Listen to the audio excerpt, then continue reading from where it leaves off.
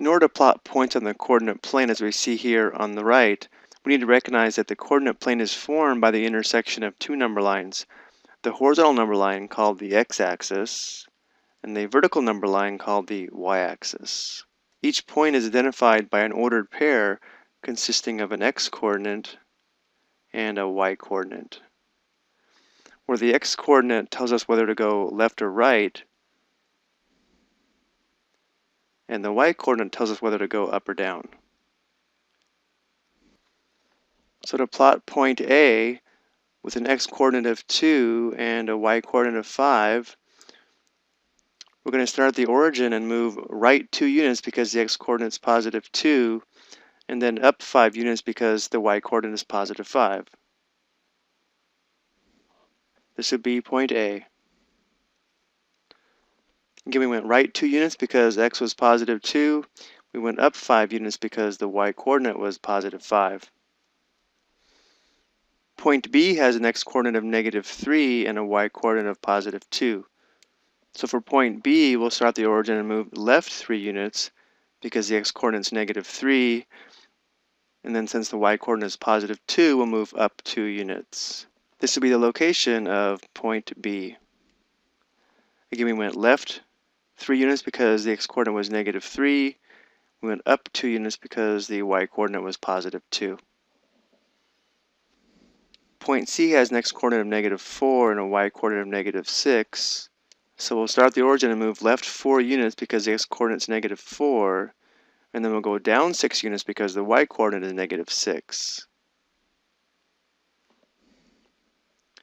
And here's a location of point C. Point D has an x-coordinate of positive 7 and a y-coordinate of negative 2. So we'll start the origin and move right 7 units because the x-coordinate is positive 7. And then we'll move down 2 units because the y-coordinate is negative 2. Here's a location of point D. Now for these last two examples, notice how one of the coordinates is 0, but we're going to follow the same rules. The x-coordinate is 0 and the y-coordinate is 4. So here, since the x-coordinate is 0, we're not going to move left to right. We're going to stay right here on the origin.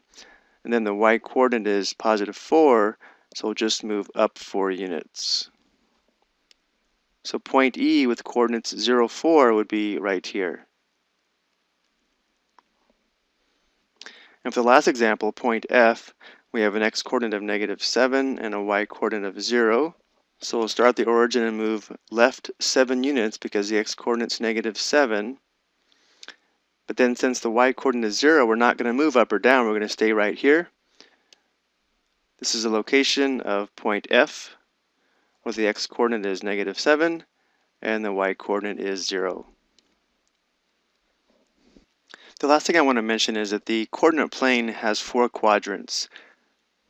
Quadrant 1 is here, where both the x and the y coordinates are positive. Quadrant 2 is here, where the x coordinate is negative, the y coordinate is positive. This is quadrant 3, where both the x and y coordinates are negative. And here's quadrant 4, where the x coordinate is positive and the y coordinate is negative. So point A is in quadrant 1, point B is in quadrant 2, point C is in quadrant 3, and point D is in quadrant 4. Point E and F fall on the axes and therefore are not considered in one of the quadrants. Point E is on the y-axis and point F is on the x-axis. I hope you found these examples helpful.